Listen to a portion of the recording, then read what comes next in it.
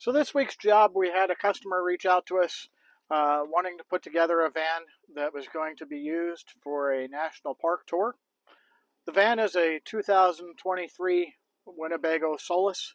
It is on a Ram chassis, so the pretty decent layout. But some of the things that she felt was lacking was there was no inverter, and it only had two AGM batteries underneath the chassis, mounted on in some holders underneath just in front of the axle.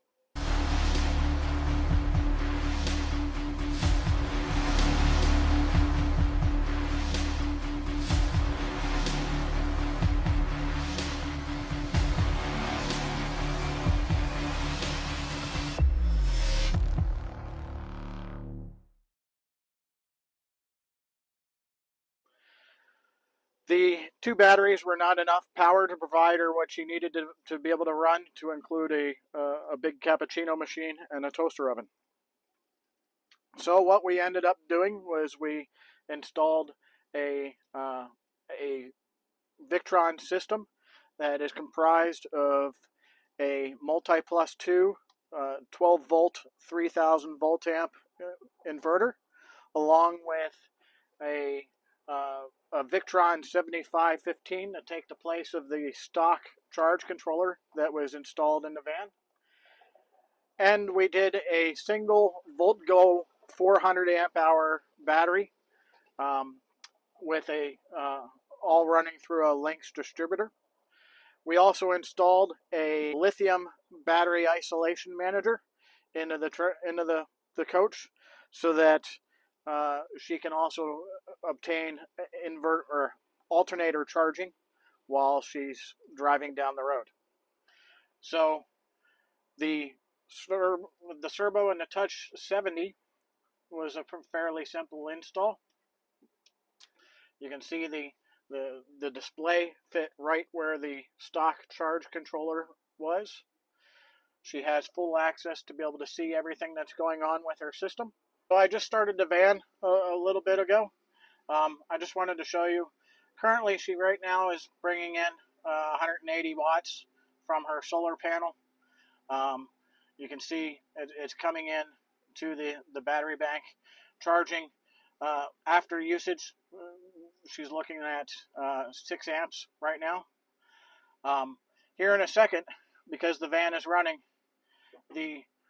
and there it goes, the solenoid clicks in for the battery isolation manager.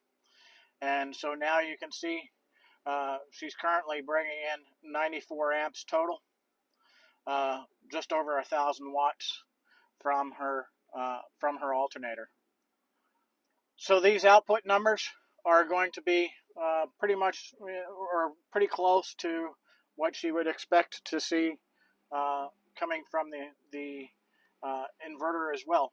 So as she's driving down the road, she's going to be able to bring her batteries back up to full charge pretty quick. And then if you want to meet me around at the back of the van, we'll go ahead and show you the actual system itself. So inside the van, obviously, living space or storage space is at a premium. The customer decided that she was willing to give up the space in this cabinet in order to store the battery system, the battery and the power system. So we have the VoltGo 12 volt 400 amp hour battery. We have the Lynx distributor in the back, the 7515 solar charge controller with a breaker to be able to isolate the panels from the controller.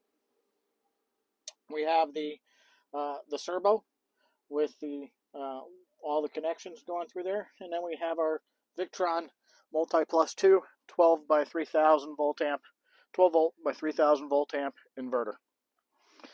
There's enough room that we will be able to fit if she decides that she wants more power storage capability.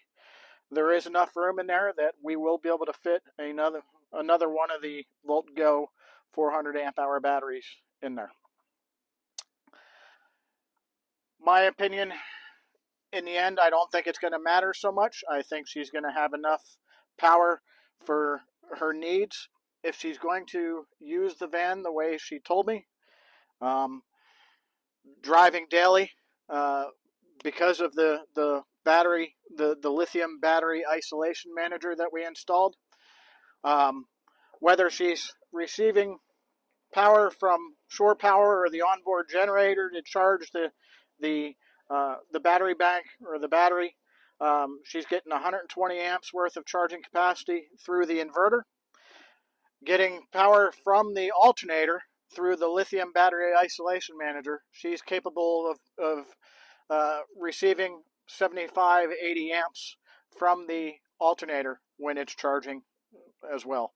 So driving daily in this van to go be a tourist for a while, by the time she gets to where she's going at the end of the day, I fully expect her battery bank to be at 100%. If you have any questions, if you're looking for a similar system, give us a call. Panels Up Solar here in Laurel, Mississippi, 228-363-9121.